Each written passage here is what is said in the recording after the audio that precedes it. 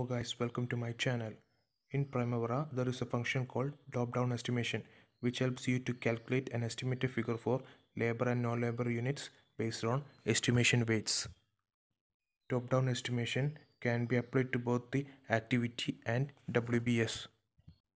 First, we want to go to WBS of the project.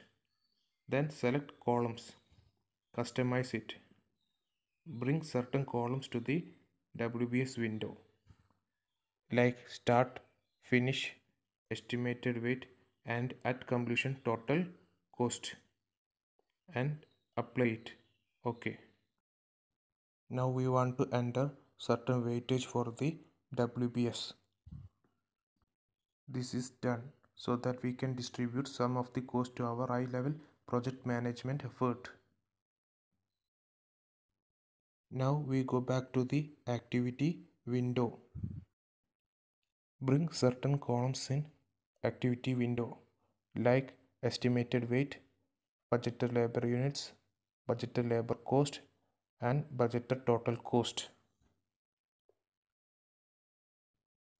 Then apply it. Note that the estimated weight of activities add up to the estimated weight of the associated deliverables. All our weights are distributed among deliverables and activities. Now we want to create a resource into our resource database. Here I am using a single labor resource named as lump sum. Standard rate of this resource is $100 per hour. Now we go back to the activity window and assign the resource to the activities. Now we are ready to perform top-down estimation. Go to Tools, click on Top-down estimation. A dialog box pop up. In the dialog box, we select the project top level WBS. The resource is lump sum.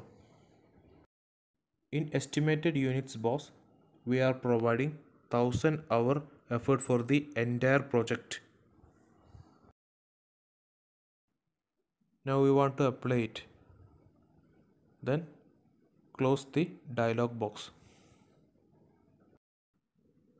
Now we can see how 1000 hour effort is distributed among activities in activity window.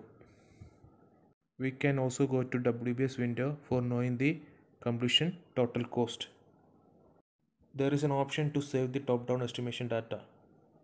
For that, click on Tools, select top-down estimation, click on Save As. Then give a estimate name. Then save it. We can check the saved file in history. Now we are going to check the impact of a 10% increase on estimated units. In estimated unit box, give previous current units. Then tick on apply adjustment. Give 10%. Apply it. Now we can see the impact of 10% increase on the budgeted labor units. Close the tab.